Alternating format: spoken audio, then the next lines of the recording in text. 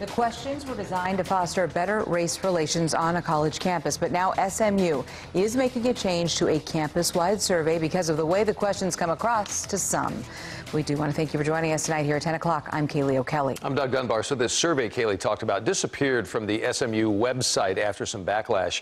Andrea Lucia on the campus tonight for us, where, Andrea, I understand they're planning to add more context to this survey and put it back out? Yeah, the university says it plans to add an explanation of the survey's intent before it reposts it. The survey is intended to find out what questions faculty and students really have for members of other racial groups, and it is intentionally blunt. Why are black women always angry? That is a question that a lot of people ask, and they want to know. Dr. Maria Dixon Hall wants to get honest about race. People have these questions. We're like, let's answer the questions. She's in charge of SMU's Cultural Intelligence Initiative, which a year and a half ago began interviewing students and faculty from different backgrounds. What are the stereotypical questions you hear?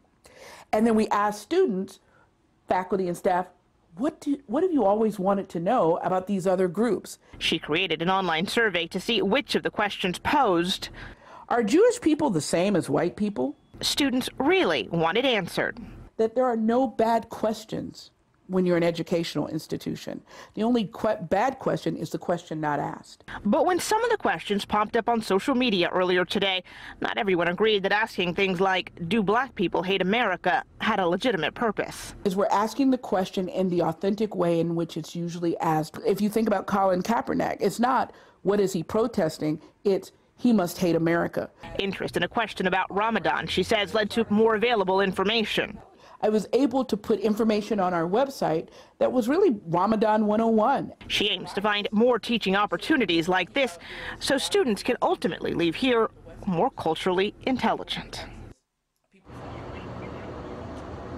Well, that survey was posted online back in November, and about 50 to 60 people had responded before today, when that number more than doubled. Dr. Dixon Hall says she also hadn't heard any complaints before today, and she believes that they are coming mostly from people who are off campus, not from students or faculty who are here. Reporting live on SMU campus, Andrea Lucia, CBS 11 News.